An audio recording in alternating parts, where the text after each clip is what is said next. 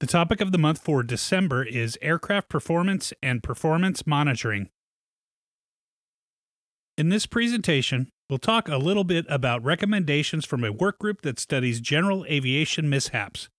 We'll talk about aircraft performance parameters and calculations. We'll also offer suggestions that will help you with aircraft performance prediction. Aircraft limitations will be discussed, and along the way, we'll give you some tips and tricks that will help you to avoid performance-based accidents in any aircraft. The General Aviation Joint Steering Committee is a government industry group that studies GA mishaps. Here are some findings of their recent study of system and/or component failure accidents. This work group recommends that aircraft performance be monitored in order to develop realistic performance expectations and to predict system or component failure. Flight data monitoring has been around since before the jet age, and modern airplanes make extensive use of automated technology to optimize performance and to predict failures before they occur. In its simplest form, FDM consists of a cockpit voice recorder that records at least the most recent 15 minutes of crew conversations and a flight data recorder that preserves such things as engine parameters, control position, heading, altitude, and airspeed data. The equipment and processes to acquire and distribute the data are collectively known as Flight Operational Quality Assurance, or FOQA, pronounced FOQA. But this equipment is only for the big guys, right? General aviation aircraft don't have anything like this. Or do they?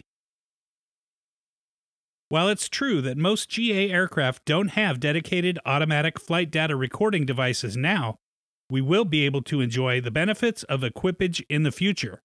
In the meantime, it's often surprising to see what we already have. Manufacturers are already offering self-contained flight data and visual data recorders for GA airplanes and helicopters. Most operators of this equipment must periodically download and analyze the recorded data, often with the aid of dedicated computer programs. Even without dedicated equipment, pilots can do much the same thing by tracking engine power, fuel flow, oil temperature, and pressure. Panel-mounted GPS systems and many handheld units are already capable of recording position, heading, speed, and altitude. Some engine monitors have recording capability, and many aircraft owners participate in oil analysis programs, a tool for gauging engine health and heading off expensive or, in some cases, disastrous problems. Some aircraft, particularly helicopters, are equipped with metallic chip detectors that can forecast engine and transmission failures in time to make a safe landing. Here are some more GAJSC findings. We'll reference their recent study of loss of control accidents. Most fatal GA loss of control accident investigations cite inadequacies in aeronautical decision-making and a subset of ADM, single pilot cockpit resource management skills. Occasionally, investigations have discovered causal factors resulting from unreasonable expectations of aircraft performance, especially when operating at the edges of the aircraft weight and balance envelope. That's why the Loss of Control Workgroup suggests improvement in pilots' understanding and calculation of aircraft performance. When we speak of aircraft performance, we're usually answering three basic questions. How much can I haul? How far can I go? And how long will it take me? It sounds simple, but an exquisite set of interdependent variables must be considered in order to answer each of these questions. Most of these variables have to do with aircraft performance, but the most important variable does not. A good way to plan a flight is to decide how much weight you want to haul to what destination. Start with crew and passengers, then add cargo. If these items alone exceed your aircraft's capability, you'll either have to make multiple trips or get a bigger aircraft. Once you know how much you want to haul, you can figure out how much fuel you can take, and that, together with your weather information, will tell you how far you can go. If you have enough to get to the destination, plus alternate, plus reserve, you're golden. If not, you'll have to plan an en route fuel stop. Now, it's time to run a weight and balance calculation to make sure you will be operating within weight and balance limitations and to have information to use in predicting aircraft performance. But wait, there's more. You'll also have to consider your departure and arrival airport's runway lengths, obstructions, and expected density altitude. If the field is short and/or obstructed, you may not be able to fly with the full load. One more thing, just because the book says the aircraft can do it, doesn't mean you can do it. Pilot skill and experience count for a lot when you're trying to duplicate POH performance figures. So be conservative when you calculate your performance and consider adding a safety factor. Some pilots add 50% to their takeoff and landing calculations for safety. Now, we can figure all this out by consulting the POH, right? Maybe not. There's one more huge variable to consider, and I bet you know what it is. So what's the greatest variable in all this? That's right, the pilot. Let's face it, the POH figures and all of our calculations don't mean much if we can't duplicate them in our flying. That's why it's important to document your performance capability at least yearly with a CFI. Fly at typical mission weight and try to duplicate or simulate mission density altitudes. That way you'll know what you and your aircraft can do. In order to know what performance you and your flying machine are capable of, you'll need to establish a baseline. Think of your baseline as an omnibus reference that relates pilot and aircraft performance under a given set of environmental circumstances on a given day. Human factors such as fatigue and environmental factors such as higher density altitudes will result in performance below the baseline, while proficiency training and lighter loading will likely result in above baseline performance. The key point to remember is that for any given flight, you need to determine how you and your aircraft will perform. Your baseline is the foundation of that determination.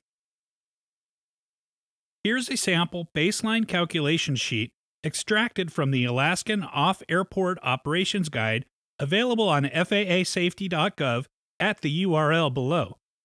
To establish your baseline, we suggest you load your aircraft with a typical mix of fuel, cargo, and passengers. We recommend that one of those passengers be your CFI. Calculate your test weight and note runway condition, elevation, density altitude, wind direction, and speed. Also note what rotation and climb speeds you intend to use and calculate 70% of the rotation speed. We'll explain why that's important in the next slide. Next, you'll fly several takeoffs and landings, noting your performance on each trial. When you're done, you can average your performance figures and complete your baseline chart. Here are some rules of thumb when making takeoff calculations. If you have a fixed pitch prop, add 15% to your calculated takeoff distance for each 1,000-foot increase in density altitude up to 8,000 feet. For constant speed props, add 12% per 1,000 feet of density altitude up to 6,000 feet. When planning takeoff from short, unobstructed runways, establish a landmark at 50% of your calculated takeoff distance. When on the takeoff roll, you should have 70% of your rotation speed at that point. If you don't, the safest thing is to abort the takeoff and reduce weight or wait for more favorable wind and temperature conditions. In this example, we're assuming a rotation speed of 60 knots or miles per hour.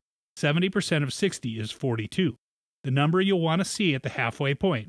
If you must clear obstructions on takeoff, you'll need to have 70% of your rotation speed by the time you've traveled 30% of your available takeoff distance.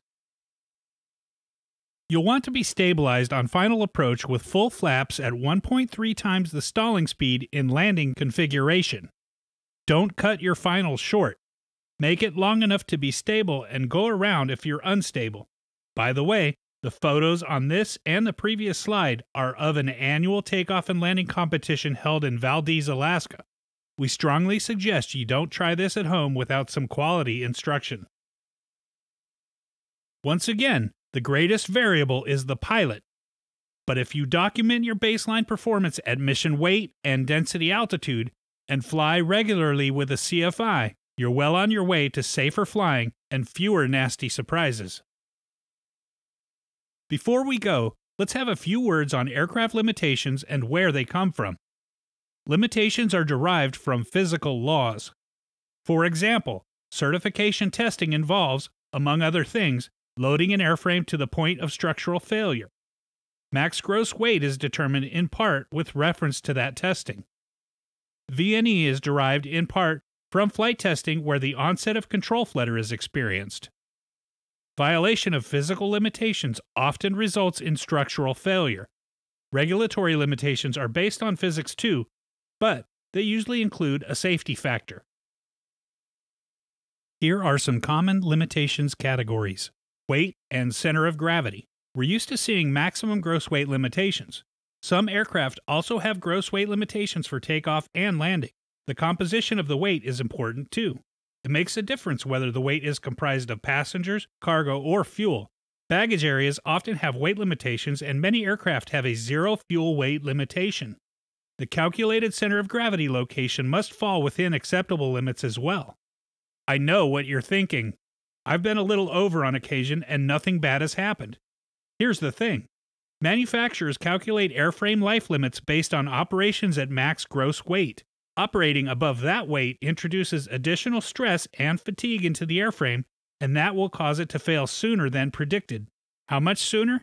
That's hard to tell because you don't know how often and for how long it was overloaded or whether it was overstressed in flight. We're all familiar with speed limitations. They too are based on flight physics and component strength, and they're dependent on design limits, aircraft configuration, and the flight environment.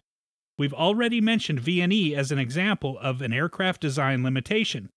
VFE and VLE have to do with configuration of flaps and landing gear. We all know that operating in the yellow arc of the airspeed indicator is reserved for smooth air, but how turbulent can it be to operate within the arc? The answer is not very. Certification standards require the airframe to withstand 50 foot per second vertical gusts. But that's at VA, design maneuvering speed. At higher speeds, a 25 foot per second gust is the limit, and these are very common in light to moderate turbulence. So, the guideline here is, if the air isn't perfectly smooth, don't operate in the yellow arc. And limitations are established for aerodynamic loading for normal, utility, and aerobatic certification categories.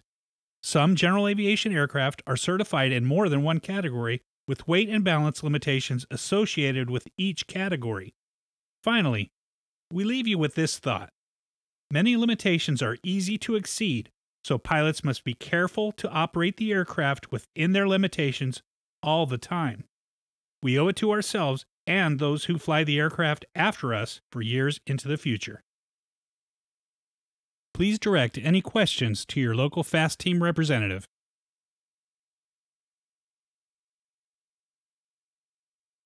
Narration by Bradford Wood, FAST Team National Outreach Manager. There's nothing like the feeling you get when you know you're playing your A game, and in order to do that, you need a good coach. So fly regularly with a CFI who will challenge you to review what you know, explore new horizons, and to always do your best. Of course, you'll have to dedicate time and money to your proficiency program, but it's well worth it for the peace of mind that comes with confidence. Vince Lombardi, the famous football coach, said, "Practice does not make perfect. Only perfect practice makes perfect." For pilots, that means flying with precision, on course, on altitude, on speed, all the time. And be sure to document your achievement in the Wings Proficiency Program. It's a great way to stay on top of your game and keep your flight review current.